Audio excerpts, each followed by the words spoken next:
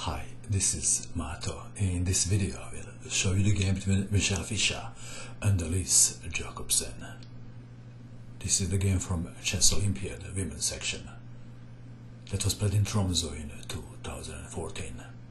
Michel Fischer, player with white pieces, is representing South Africa, and Elise Jacobsen is representing Norway. Fischer lady started with e4. Jacobsen lady played c5, Sicilian and defense. Knight to f3, d6, d4, c takes on d4, knight takes on d4, knight to f6, attacking the pawn on e4, defending g6, dragon variation of Sicilian defense. Bishop to e3, bishop to g7, and white played f3, Yugoslav attack. Knight to c6, queen to d2, Jacobsen castled kingside, Michel Fischer castled queenside. White is planning h4, h5, opening the h-file, exchanging bishops, checkmating black king. Black to move. If black plays something like bishop to d7, then white can play h4, for example. Doesn't have to. So in the game we have d5, king to b1. Is taking the pawn possible? It is possible. Let's have a look. One line goes like this. Very sensible line.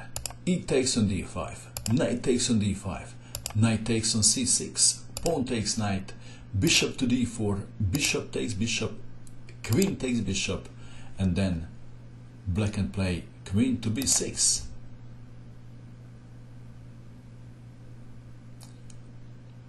Okay. In the game we have king to b1, knight takes on d4. White to move. First move that comes to mind is bishop takes knight. But Michel Fischer played e5, attacking the knight on f6. Knight takes on f3. This is the desperado move. Attacking the queen, winning a pawn. Pawn takes knight. Knight to d7. Knight takes on d5. Bishop takes on e5. And black is a pawn up. Bishop to h6. Black to move. The rook is under attack. If black plays, for example, rook to e8, then white can play f4, and after, say, bishop to h8, not wanting to exchange dark square bishops, f5.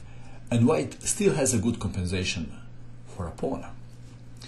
In the game you have bishop to g7. Bishop takes bishop, king takes bishop. White to move. What would you do? Looking for checks and captures. Queen to c3, check. Black to move. Should black play king to g8 or f6? What would you do? What would be your choice? In the game we have f6. Bad move. Better was king to g8. Although white is still slightly better. What's wrong with f6? f6 is weakening e6 square. How can white take advantage of weak e6 square? What would you do? This is how. Knight to c7, winning for white. This is not only threatening knight takes rook, but knight to e6 check, winning the queen. Black is lost. Jacobsen played king to h8, knight takes rook, and black resigned. And how do you like this Yugoslav attack against Sicilian defense?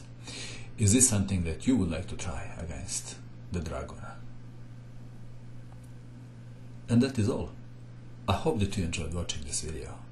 I wish you good luck with your chess, and bye for now.